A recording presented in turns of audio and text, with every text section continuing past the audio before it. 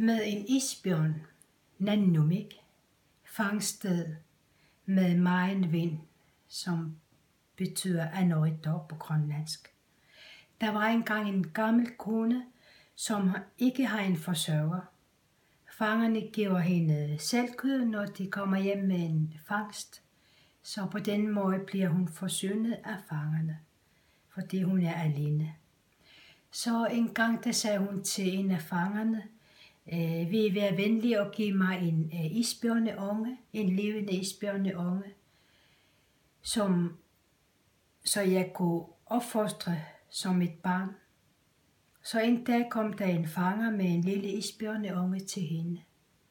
Og hun begyndte at opfostre isbjørnen med det kød, som hun fik foræret fra fangerne.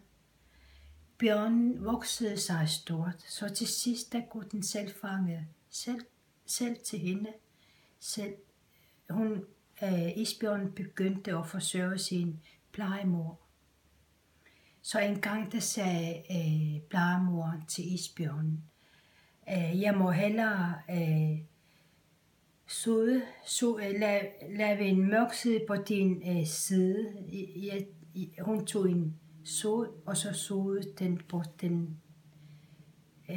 begge sider af bjørnen, så fangerne ikke kommer til at fange dig. Så hun var ikke længere bekymret, så en dag kom den ikke hjem.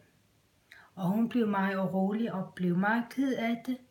Så tog hun en isbjørneskin om sig som en hoved, og så gik hun op til fjeldet. Så sagde hun til fangerne, I skal bare komme herop og give mig lidt kød. Og så begyndte hun at synge, og hun var meget ked af det. Så sang hun, Nannume, ridonna ramne, inonna lappomio, nanorilei. Og hun begyndte at synge den om og om igen. Og så i mellemtiden, der siger hun, bare giv mig lidt spæk, så kan jeg spise det. Og til sidst, der blev hun en sten.